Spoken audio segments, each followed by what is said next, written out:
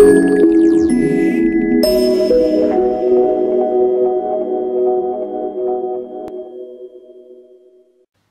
this video we'll be unboxing the AMD FX-8150 8-core processor.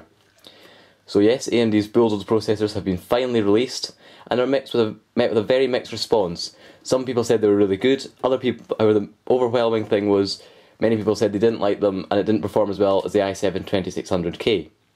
However, this is still a very good performing chip, especially if you're looking for extreme multi-threaded performance due to its 8 cores.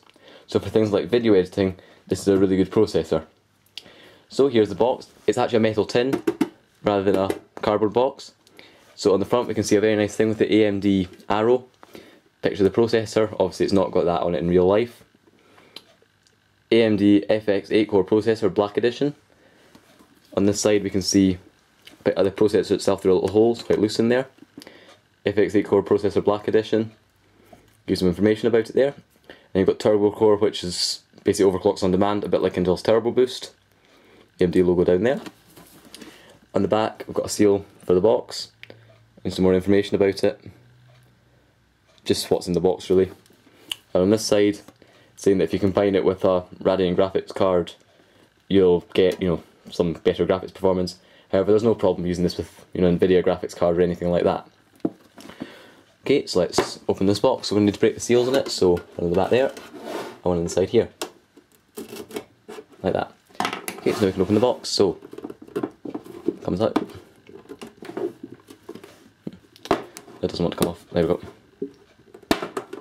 Nice, something like a little box this is. What a cool box this is. Okay, so next we see some stuff inside, so tip this out. So it seems to be stuck. Okay. So first of all we get the AMD stock cooler, so we'll see what this one is. So this is the same sort of cooler design as you'll see from years ago, and in fact you can use AMD coolers from the last few years and they'll still all work on this latest processor. So AM2 plus AM3, they'll all work as long as they can carry the thermal output of this processor. This is actually quite a nice cooler. You've got a fairly small fan, however lots of fins and 4 nice big heat pipes. And also you can see here we've got a PWM fan, so that'll allow it to be nice and quiet. So put that away in the box, get that over there, and here we've got some paperwork. So AMD processor, inside you'll find in some stuff about warranties and a certificate of authenticity. Some pictures of different sockets. There, so yeah, they're all there. That's a sort of instruction manual leaflet thing for it. Here's a whole lot of stuff about the processor. So this is one thing that's important. You need to upgrade your BIOS before you install the processor, because lots of motherboards were made before this processor was released. They are compatible, however you really should update your BIOS before you start using this processor in it. And I've got 2 of these, okay?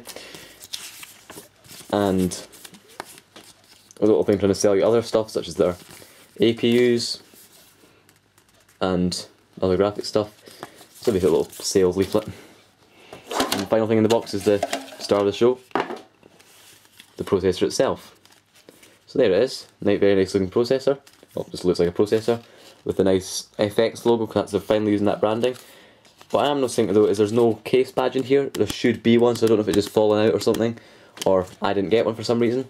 So it might turn up later, don't know where it's gone. Okay, I found the case badge. It was inside this paper thing. It might have slipped out. There it is. Nice looking case badge. Camera doesn't want to focus on it, but it looks quite nice. Quite small, not too big, looks quite nice. Okay, so thanks for watching. Don't forget to comment, rate and subscribe, and you can also visit our website at review-this.org.